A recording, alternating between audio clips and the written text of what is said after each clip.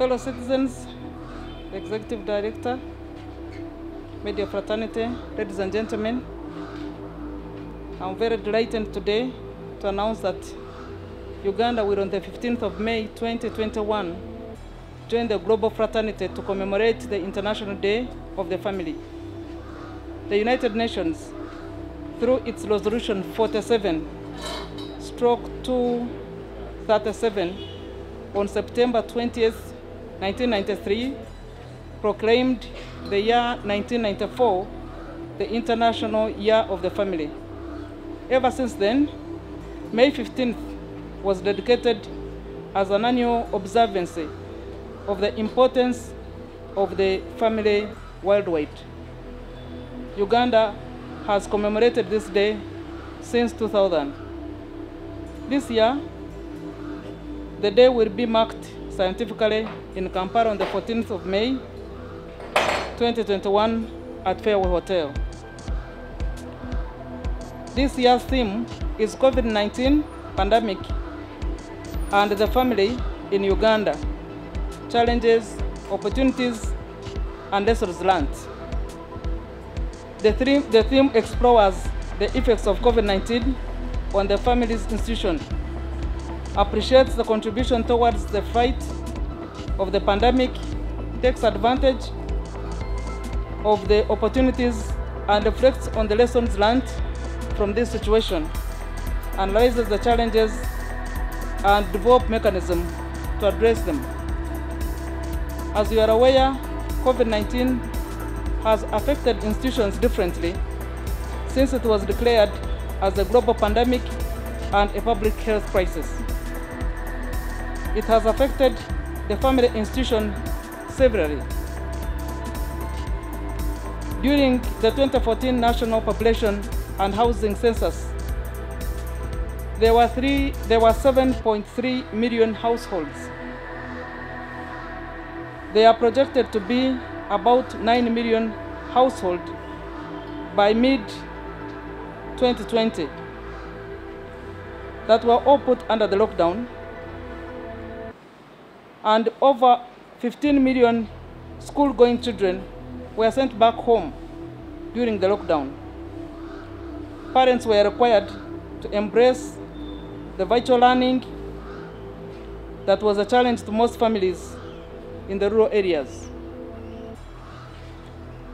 COVID-19 was a strong shock for the families that lost income due to the abrupt school closure, loss of jobs, and the widespread threat of illness and death.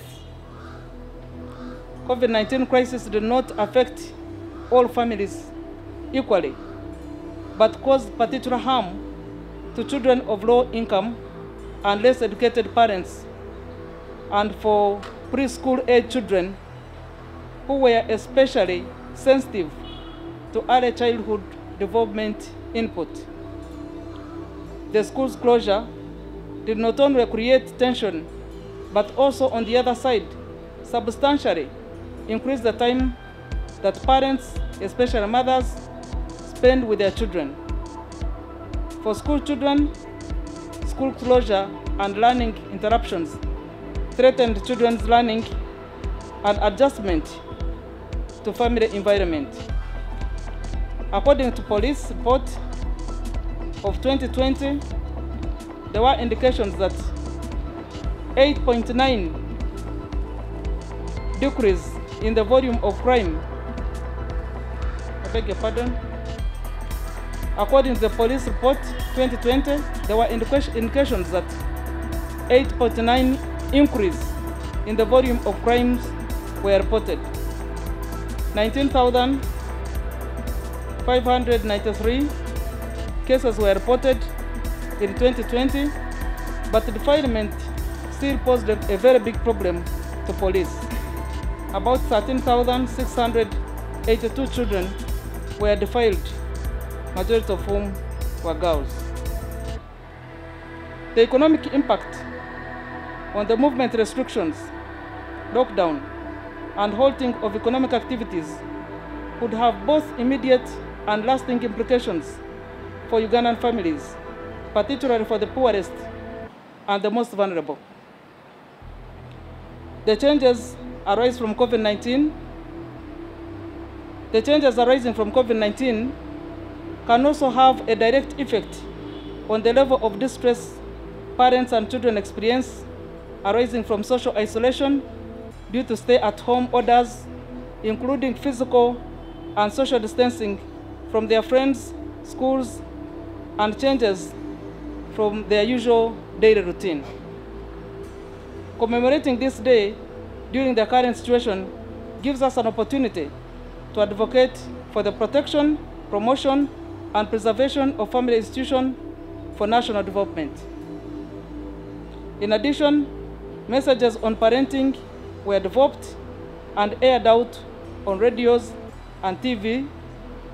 Provision of psychosocial support to the affected families and persons were implemented to strengthen the family during COVID-19. And I want to thank the media fraternity for having taken the lead in disseminating information to the parents and children during the lockdown period. The government also provided food and relief for aid against COVID-19 to supplement food in urban areas. The provision of mosquito nets and medical supplements, especially for those living with terminal illnesses, was done to sustain lives. Under the Ministry of Education and Sports, special consideration was made to grant girls who got pregnant during COVID-19 an opportunity to go back to school, to ensure that another chance was provided for them to live a better life in future. As we celebrate the International Day of the Family, let each one of us reflect on how together we can mitigate the challenges brought about by COVID-19 and revive the dignity of the family. Address social evils, promote peace and reconciliation, including elimination of gender-based violence, and see appropriate approaches to make the family resilient to shocks like COVID-19. We want to wish you a joyful International Day of the Family and a successful National Year of the Family 2021. Thank you.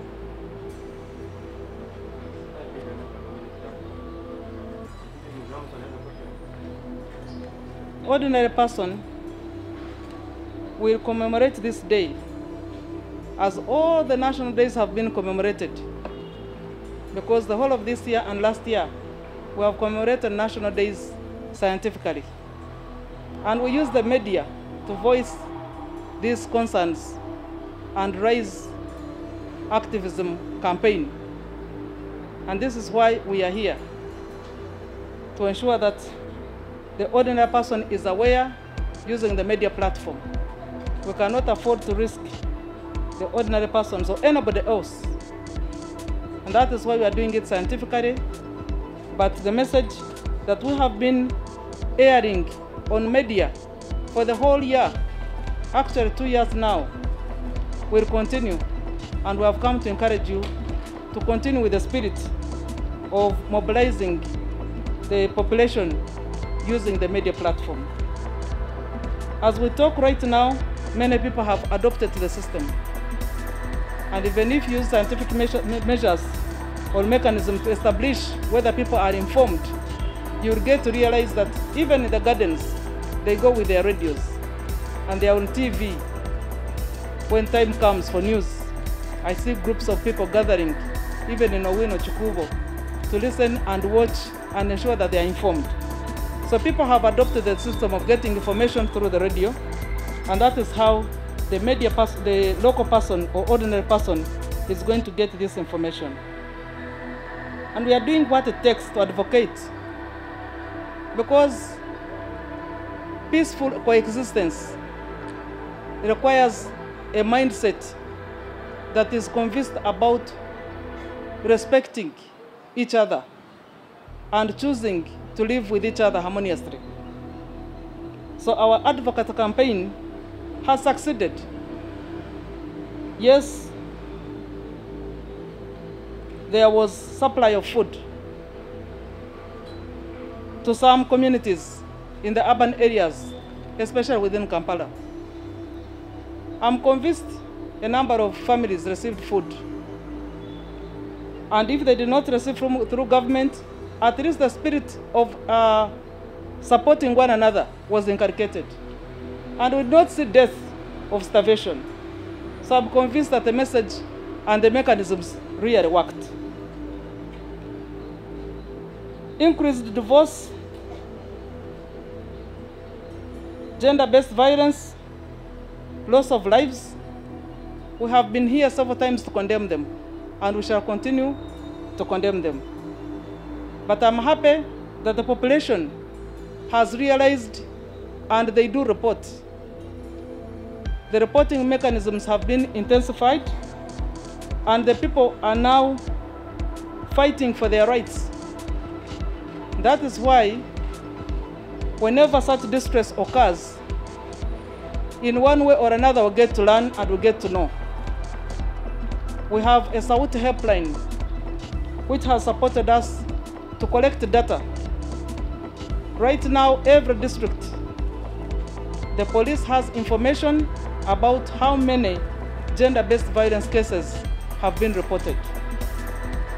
And as we move forward, we have requested and supported the local governments to develop a mechanism, and action plans have been developed to reduce gender-based violence. The most recent one launched on the eve of the National Women's Day celebration was in Kasese, where we found 3,845 children had been defiled and others forced into early marriage. But the local government in Kasese, on its own accord, was able to develop an action plan to end child marriages. As we talk, we have held several meetings with the cultural institutions, the 14 of them which are gazetted, for the cultural leaders to denounce early marriages and forced marriages. And we think that is a big plus. Once our cultural leaders speak to it, then it is easier to achieve, since we know that culture had a big bearing on forced and early marriages. For the lost lives, we certainly condemn them, condemn those perpetrators, and I think 80% of the perpetrators have already been taken to prison, and the law, they are responding to the law accordingly. This year seems to be the first time we get more cases that have been concluded on gender-based violence. Judicial has given us a report that they have concluded 6,000 cases in only this year, when we are just in May, half the year. This had never happened before, because last year it was about 4,000 cases that were concluded. Right now, as we talk, half the year is 6,000 cases. We appreciate the support the Ministry of Justice has put in place to ensure that we respond to cases of gender-based violence and bring them to an end. I thank you.